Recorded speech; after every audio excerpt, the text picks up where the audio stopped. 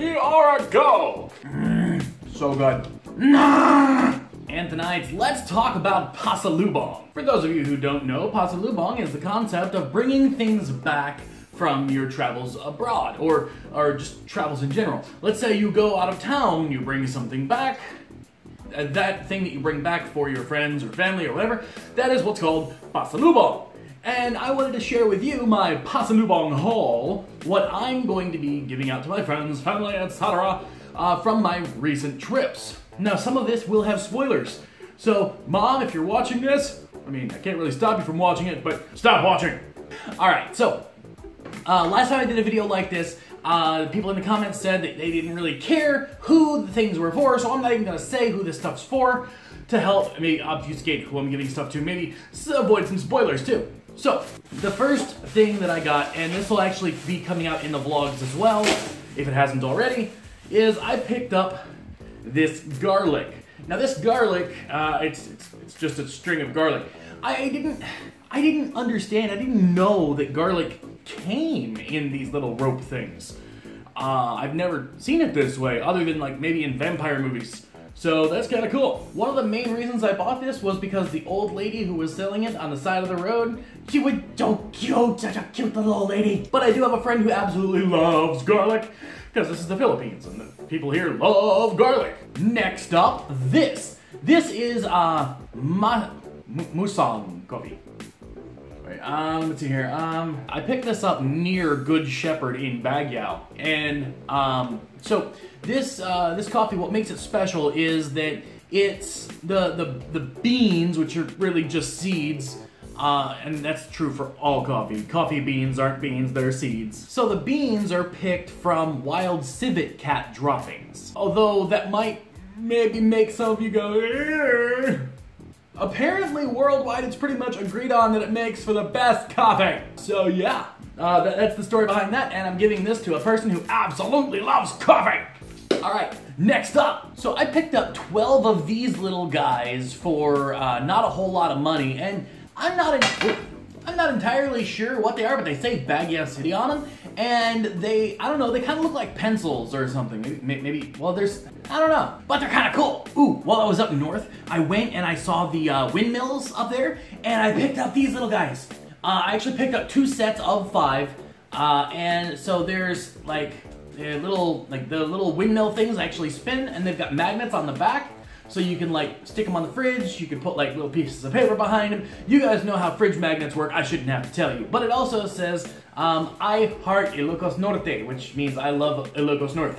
Aha, cool. So this is actually why I told my mom to stop watching the YouTube video, because my grandma used to have these things in her house, and I haven't really seen them in the States anywhere, and I'm sure you could probably get them, I just don't know where.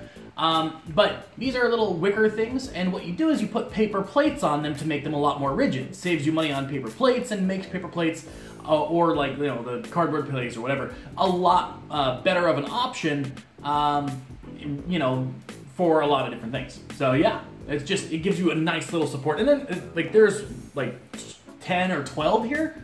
There's a good number. I don't know how many. I don't remember off the top of my head. But yeah, so that's really kind of cool. All right. Okay, so I was talking about Good Shepherd earlier. I should probably show you some of the other stuff I got from there, huh? Actually, before I start, I should probably tell you what Good Shepherd is, for those of you who don't know. Good Shepherd is a place where they make goods like what I'm about to show you. Edible stuffs. They also help put children through school. They also operate a convent, so there are nuns. They've taken the concept of a bake sale to a whole different level. And the things that they sell are so good that they're known all over the Philippines. So with all that said, let's get into it. So there are a few different kinds of like sweet snacks and cookies here. Everything is, like, it's got a safety seal on it, whole 9 yards. So these are called lengua, and they are milk cookies. And little bit of trivia for you. Lengua translates to tongue in Spanish. Next up are some special butter cookies. Ah, these are so good. Actually, oh yeah, you know what? I actually got 2 of these. Haha! One for one friend, or one for me. I don't know if you can tell, I really like peanut butter, and I have a friend who likes peanut butter too. But these two are for me. My peanut butter, their peanut butter. My peanut butter, their peanut butter. The great thing about this peanut butter that I've found, and I got some of this the last time I was up in that area, is that there's no preservatives, no anything, and it actually, it separates, so it's all natural. You do have to mix it up, but the taste, oh my god, it's the best peanut butter I have ever put in my mouth. It's like the best. Have I told you yet that I really like this peanut butter, and it's the best? Next up, these are called Choco Corn Flakes. These are from Good Shepherd, and they're basically just corn flakes covered in chocolate, and they are delicious. If you don't believe me, take a look at this container, and then take a look at this container. I ate this container on the drive home.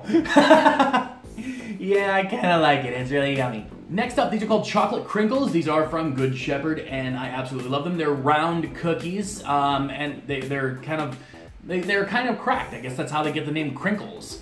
But they are so good. In fact, on the top they say keep in a cool, dry place.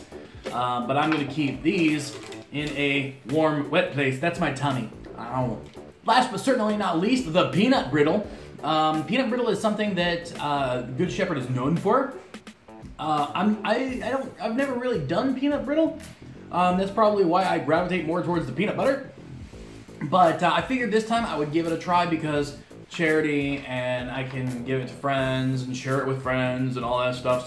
So this next thing might seem kind of strange, but there was this little old Lola on the side of the street, and she was selling these, and she was just so sweet, and I just had to buy them. They're just simple peanuts with salt and a little bit of garlic in there. Next up, we have something called sugarcane candy. This is called balucha, and it's they're like in little swirls, little swirls. And I haven't actually had these yet, but they come highly recommended. So that'll be kind of fun, kind of cool. If you've ever tried these, let me know in the comment section down below. In fact, if you've ever tried any of this, let me know in the comment section down below.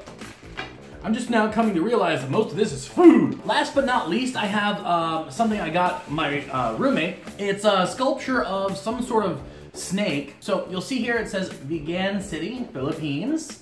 And it's got like the snake head there. And then it's also an ashtray, because my roommate smokes. Cool. So that's everything that I have for this leg of my trip. Let me know in the comment section down below what you think about any of this. Also, if you've ever brought anything super cool and interesting back for Pasalubong for your friends and or family. Anyways, don't forget to like, subscribe, and do all those things that make me love my job. Also, be awesome to yourself and amazing to each other. Bye! Thank you so much for joining me on today's story on my cuento. Be sure to check out one or more of the things on screen now that'll lead you to even more stuff, 'cause it's awesome. Alright, next vlog?